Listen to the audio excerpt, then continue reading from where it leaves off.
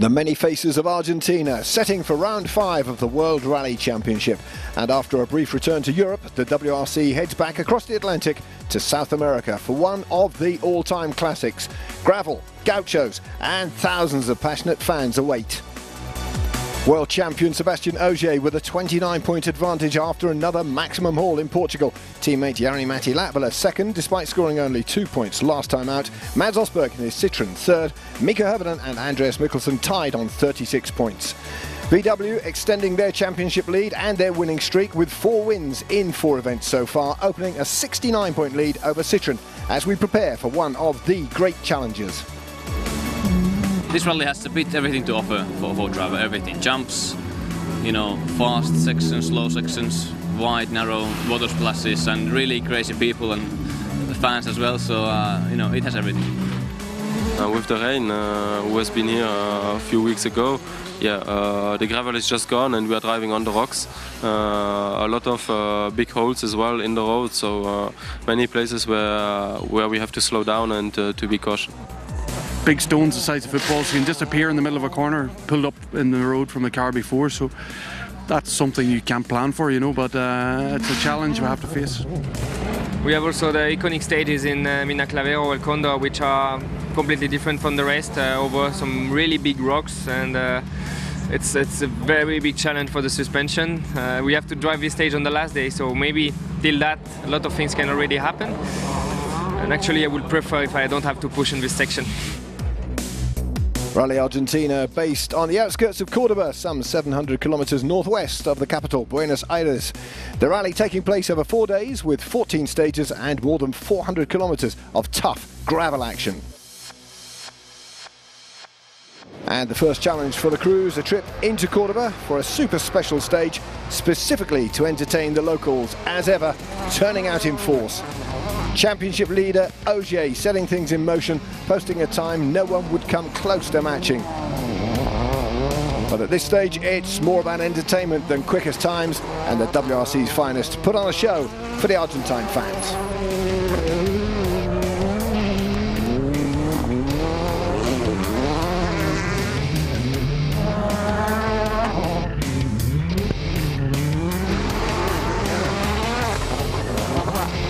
And after that brief opening test, here's how things stand. Ogier, the leader, ahead of Osberg, Mikkelsen, Höveden and Latvala. But this is just a taster for the classic Argentine stages to follow. Here's what lies ahead. Day 2, the first full day of action, featuring 4 hugely challenging stages. A double run through Santa Catalina and the monster 52 kilometers of Axcochinga. A big test of both car and driver, watched by commentator Paul King. So, Santa Catalina to La Pampa is our opening stage of Friday morning, and beware, recent rainstorms have left the roads rough, rocky and rutted. Some of the drivers describing this 27-kilometre stage as the toughest of the whole rally, but don't take my word for it, as Jari-Matti Latvala makes his way into stage 2. Let's hear from the drivers themselves to find out what we can expect from Santa Catalina.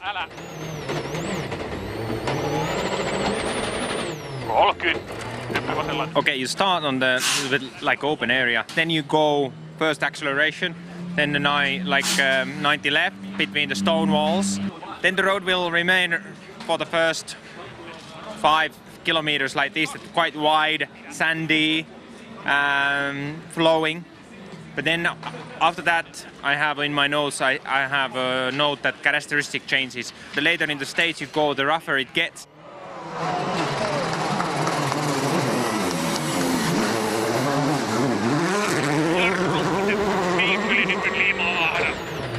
There's been so much rain, there's a lot more dips and washaways than last year, so that makes it a bit tricky because some of the dips are really in the fast places where you really don't want to slow down, but now they are just big enough that you are not sure if you can take it flat or not, so there can be some surprises over there.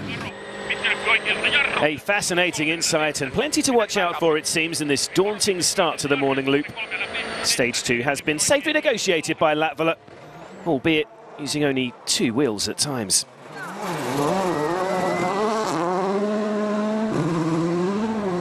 Now, Mats Osberg has recently announced he's trying to adapt his driving style to be more like that of Sebastian Loeb's straight-line, no-nonsense approach that served the 9-time world champions so well in the DS3. All the straight-line driving in the world, though, can't prepare you for everything.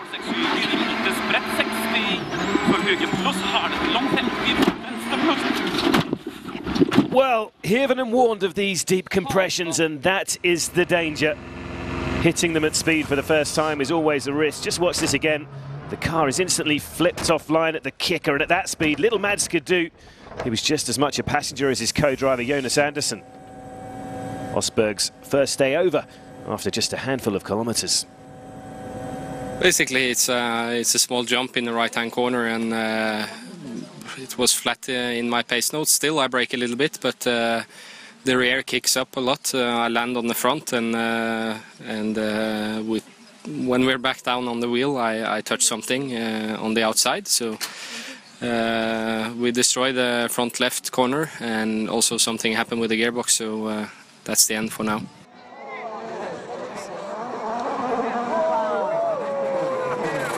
Andreas Mikkelsen doesn't have a huge amount of experience of the Argentine stages, but after showing sporadic signs of his undoubted pace in 2014, the Norwegian could well threaten for a strong finish this weekend. Mikkelsen, third fastest so far through this wet and muddy Stage 2 behind his two Volkswagen teammates, although Andreas too hasn't survived entirely unscathed.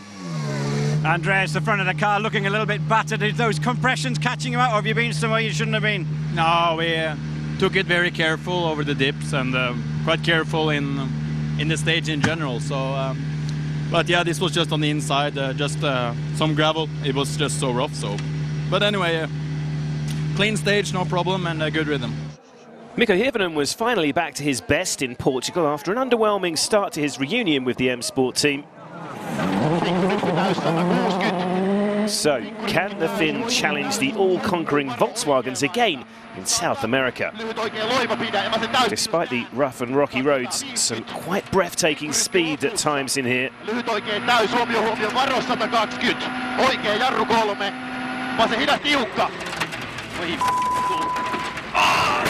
Oh, a sickening impact against the wall. And I think this could be two big names out on the very first stage of the day. A very strange incident, this one. Perhaps a misheard or a misread pace note, but whatever the cause, that too looks like game over for Mikko and Jarmo Lehtinen. I just complete my mistake. I just missed the note. There's one flat corner with the pump, and some reason I just missed it. And next one is the short right corner into the very tight left, and I thought that's the flat corner, so I just went way too fast. So my mistake. It didn't last for too long this time. Well, a breathless start to the rally again in Argentina. Dani Sordo has been drafted into the Hyundai squad to replace Juho Hänninen following his impressive display in Portugal. Unfortunately, though, the Spaniard's recent run of miserable luck has struck again. A turbo problem on this opening stage of the day has left the Hyundai bereft of power, and on these flat-out Argentine roads, we won't be seeing Sordo make much of an impression on the timesheets through these early stages. Rotten luck again for the experienced Spaniard. Danny, you're late to the stage ends. What's happened? After some kilometers at the end of the stage, the turbo was very bad, and it was down in power, and it's not power. I think the turbo broke or some pipe went off. I don't know, it's very strange, but we don't have any power. Well, with two of the drivers hoping to challenge for victory now out, the leaderboard after stage 2 makes a very good reading for Volkswagen. Ogier in control, teammates Lavela and Mikkelsen making it a VW lockout. Further back, it's been a good start for Jari Kättemar in his Fiesta R5. He's 6th. Albert Evans flying the flag for M Sport now after Hirvonen's exit. So a busy road section ahead for Dani Sordo and co-driver Marc Marti as the Spanish crew try to get to the bottom of that costly turbo problem. We'll check on their progress when we come back.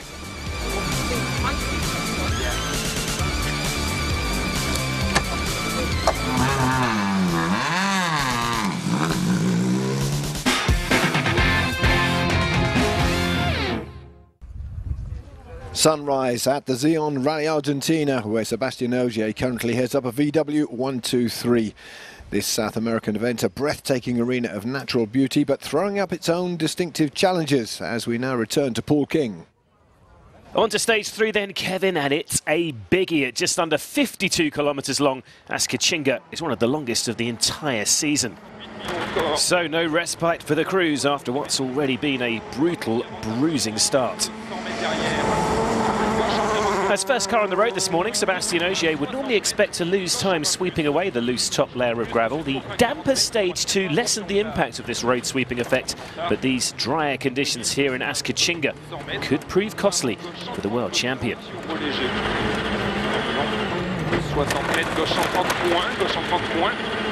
And the first beneficiary would be Ogier's teammate Jari-Matti Latvala.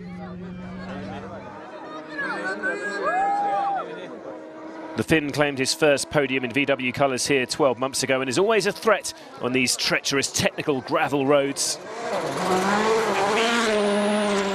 As if to remind his world champion teammates that he may not have it all his own way in the hills above Cordoba. In stage 3, it is Latvala's turn to make his mark. Watch that clock. A stunning turn of speed from Jari-Matti, a full 10.3 seconds quicker than Ogier. He leapfrogs the Frenchman into the top spot. Well, as we heard earlier, it is currently a Volkswagen lockout of the podium positions, with Andreas Mikkelsen running third for the German Mark's second team. All right.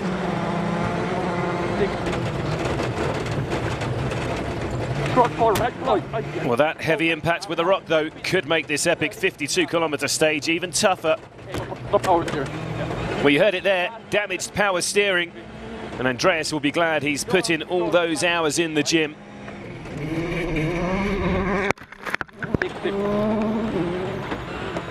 This has been an exhausting run through Xion for Mikkelsen.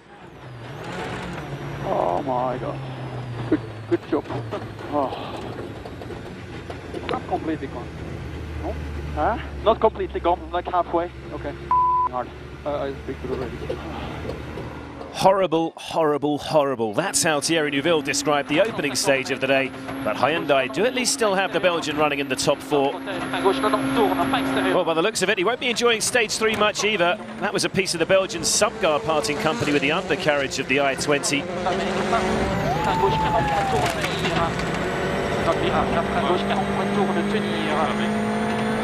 Rally Argentina, as expected, providing a stern examination of the new car's durability.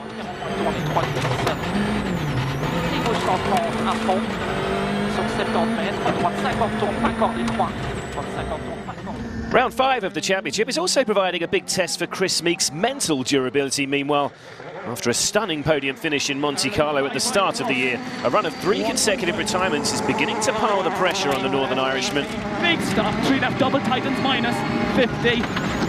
Very long, 1 right. 100.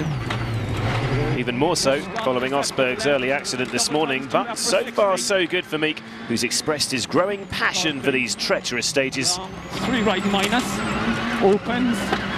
60, line. Meek is 5th after the morning loop. 80 left, keep out, must stop, 32 left minus. The top 2 swapping places in stage 3 then. Latvala, the new leader, 3.3 seconds up on Ogier, and VW retaining their top 3 lockout, despite Mikkelsen's power steering problems. Neuville and Meek rounding out the top 5 positions. Well, as the crews make their way into the long road section back to the Carlos Paz service park, a few more running repairs required for the likes of Mikkelsen and Neuville. It has certainly been a rough, tough morning for the WRC's finest here in the Cordoba countryside. Back at service, time for the drivers to reflect on that eventful morning. First up, let's hear from this man, Jari-Matti Latvala. I had a really good feeling on the long stage, Xion stage. 52 kilometers, tires were working well. Really good feeling with the car, and overall, I was honestly, I was enjoying the driving. On the right-hand corner, I hit something, and I I lost the power steering, not the full power steering. I still have 20-30% of it, but it was really, really hard and just some small technical problems. So, but you know, the guys are good, so I'm sure they'll fix it. Now we have a lot of work on the car because it was horrible conditions and we destroyed all the sump guards. So we're going to do some changes on the car to be a bit more careful this afternoon. Well, after the sanctuary of service, it's soon time for the surviving crews to head back out to the unforgiving 2 stages that caused so much drama in the morning loop. First up, we return to the 27 kilometres of Santa Catalina. And without further ado, let's rejoin that developing fight at the front. 2 Volkswagens, of course, but first, in the French corner, Sébastien Ogier.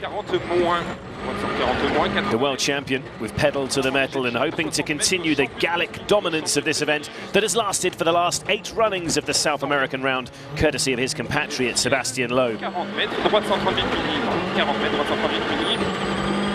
Ogier is also seeking to add a victory in one of only 2 remaining rounds in the calendar he's yet to win.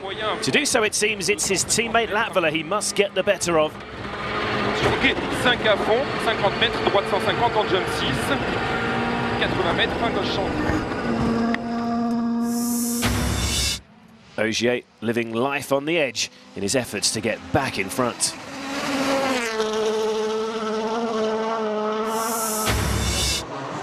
Oof, and Latvala looking just as ragged. The current leader flying the flag for Finland. Starts the afternoon just 3.3 seconds ahead of his fellow VW driver. This bruising technical blast through Santa Catalina proved so dramatic earlier in the day. It looks like Latvala won't risk everything to stay ahead on this occasion. Better to err on the side of caution and live to fight another day. We'll know for sure when we see Latvala's time, though. Keep an eye on the clock. Ogier with an 18 minutes and 10 seconds. This is going to be tight. Not quite. The VW boys swap places again. Latvala slips behind, but there's only half a second in it.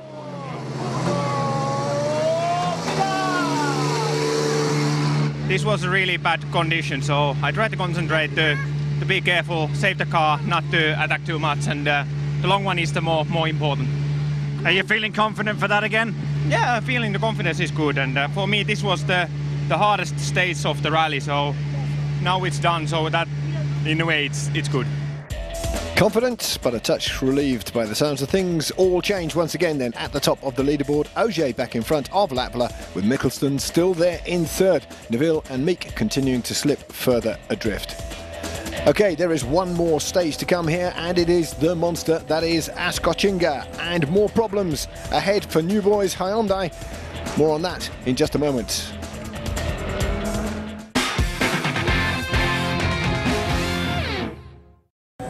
Welcome back to the Xion Rally Argentina. Sébastien Ogier has just retaken the rally lead, but before we rejoin the main event, a quick look at what's been happening in the WRC2 support series. And Estonian Ott Tänak's day came to an abrupt end in the opening stage of the day, approaching the same place where Mads Osberg came unstuck. Tänak swerves left, clips a rock and is sent into a high-speed roll. Fortunately, the crew emerging unscathed from that massive off. Plenty of damage to the car, though. Jari Ketemar found himself in 6th overall at the end of stage 2, but after stopping to fix a puncture in stage 3, he couldn't get his Fiesta R5 restarted. He would eventually get re-going, but it dropped the fin, backed down the order. Former Dakar Rally winner Nasser Al-Attiyah knows all about endurance racing, and he's playing the long game here in Argentina too. The Qatari had said pre-events this rally was all about avoiding trouble, and he's done just that. He leads WRC2 after 5 stages.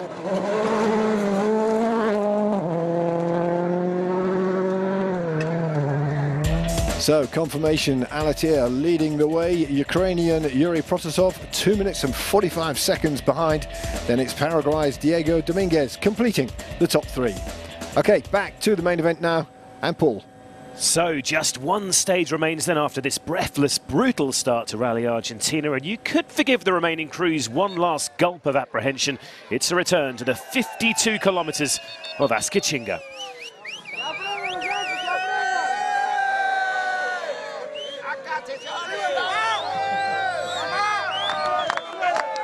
Well, the party continues stateside, and what a fight the passionate Argentine fans have witnessed today between the two Volkswagen drivers who already look set to dominate the 2014 championship.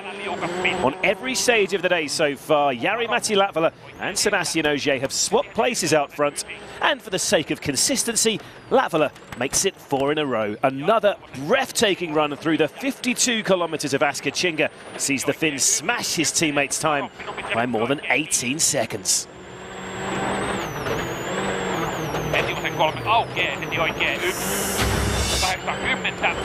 Anything Moses can do, it might not be the Red Sea, but Latvala getting biblical on Ogier as he parts the waters and returns to the hallowed ground of the #1 spot on the leaderboard.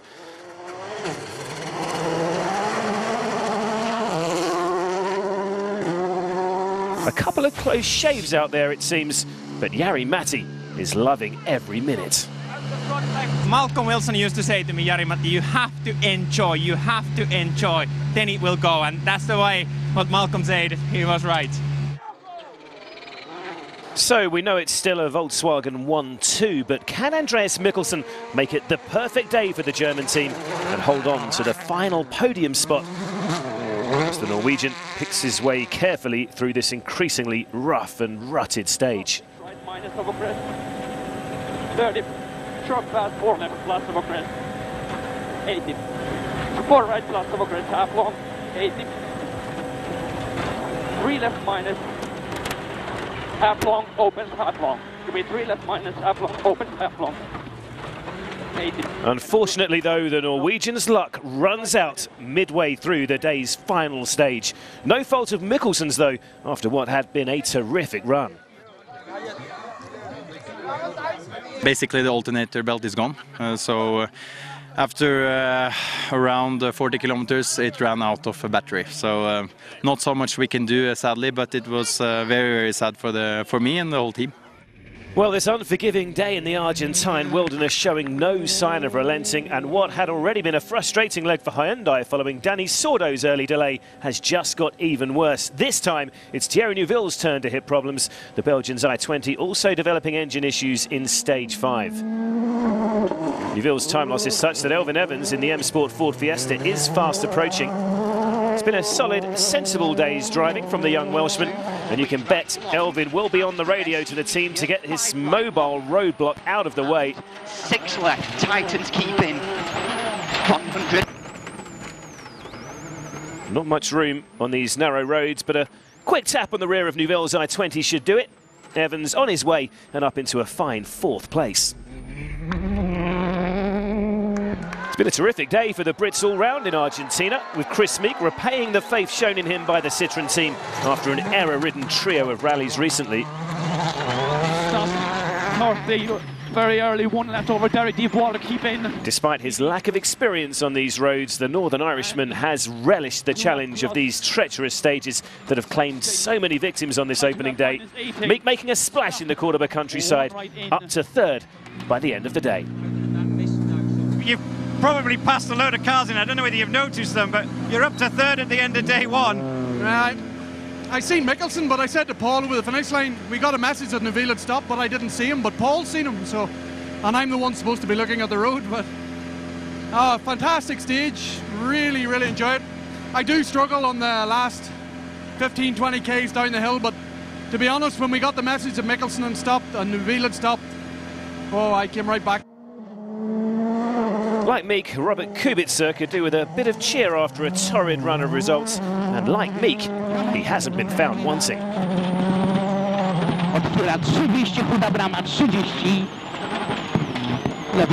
It's been a steep learning curve again for the former F1 star, but survival is the name of the game for Kubica. And survive he has.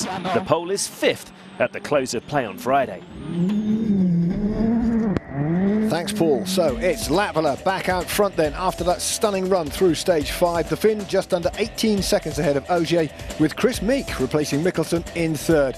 Both Hyundais forced to stop on the final stage of the day, so it's Elfyn Evans 4th and Kubica rounding off an unlikely top 5. That is it for now. A brutal opening day here in Argentina, and every chance tomorrow will bring much more of the same. We'll see you again then.